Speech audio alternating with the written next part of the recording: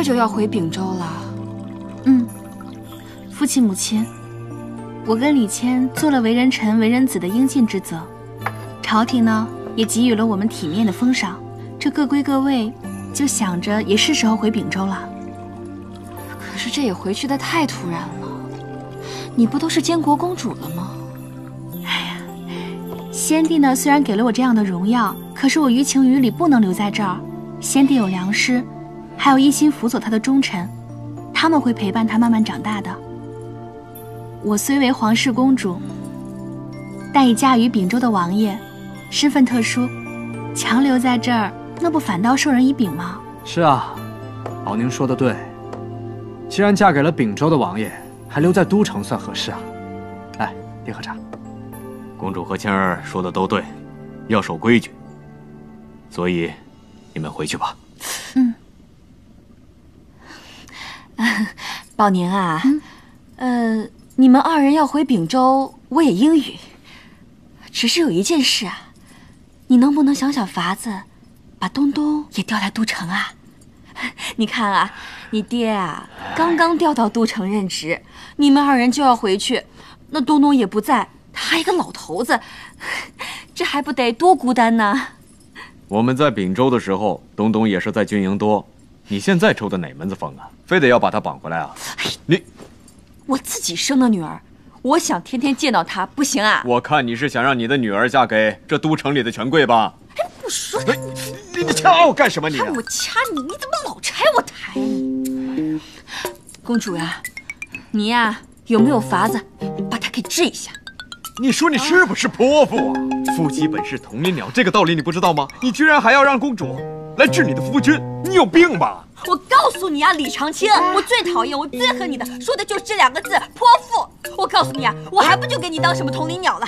我这是……哎，我是没有让公主治你，你说你是泼妇，你才是泼妇！老爷，以后不许说人家是泼妇，别的什么我都听你的。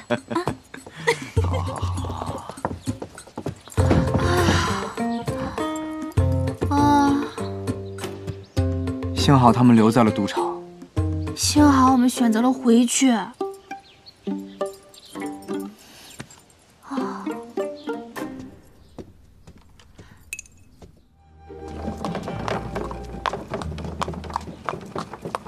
王爷，靖海侯府到了。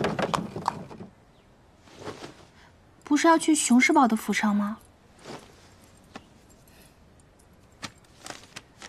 这是营中最好的金疮药，对治疗外伤十分见效，拿去吧。我知道你嘴上不说，但这个赵孝数次帮你，你要是不还这份人情的话，你肯定是放心不下的。谢谢你。你总该表示表示吧。好，快去吧。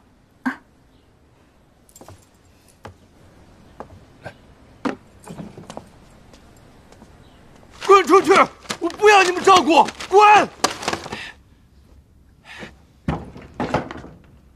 我说了，滚出去，听不懂吗？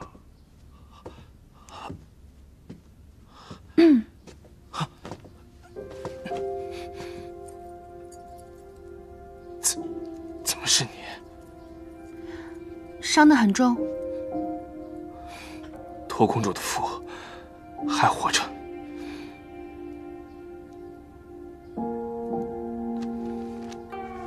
侯爷殉国，我很难过。没有想到短短数日发生这么多变故。我知道你心里难过，我也不说什么大道理，让你放下心中的芥蒂，就是想告诉你，如果你心怀怨恨的活着，痛苦的只有你自己。我相信侯爷在天之灵，是不会想看到他世上唯一的儿子自暴自弃的。那你好好休养，我先走了。宝宁，你可曾想过，李谦当初娶你，就是为了今日的升迁？他……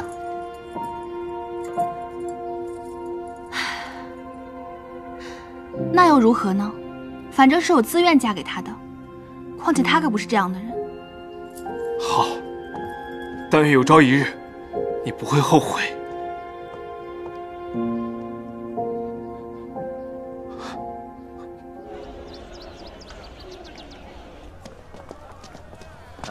你看这个怎么样？原来是家新开的铺子。这个呢，比刚才那个颜色要好啊！你看，怎么样？掌柜的，这料子怎么卖的？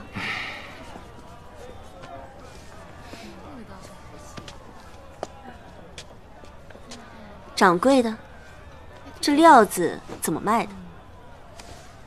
哎呀，我这料子可是桑蚕丝混着棉丝纺的，金贵的很，这寻常人家他买不起。哎，你小心着点儿，别给弄坏了。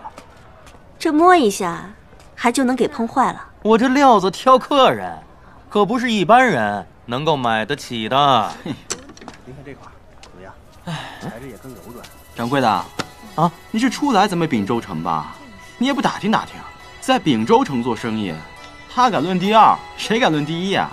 这是姑娘手里的料子，还有，那3排，我全都要了，全都送给这位姑娘，就当是入伙，一起发家致富。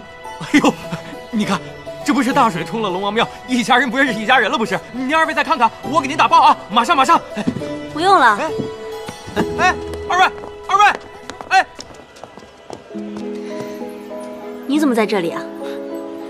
是你呀，太过于看手中的料子呢，还是我实在是太不起眼？我跟了董小姐一路，还进了屋，竟然没有被你发现。我听东东说，你被封为都城副护军参领，官任3品，现在理应在都城上任才对，怎么会在此地啊？我是奉旨回来和我那老爹做军务交接，顺便和你道个别。未来可能有很长一段时间，我都要在都城无法回来了。哎，对了，前段时间我看到这个黄花梨雕的算盘，便不知为何突然之间想到了你，便把它买了下来，就当是临别礼物吧，给你留个念想。以后你看到这个算盘的时候，说不定还能想起我。你也太小瞧我了吧？你不喜欢啊？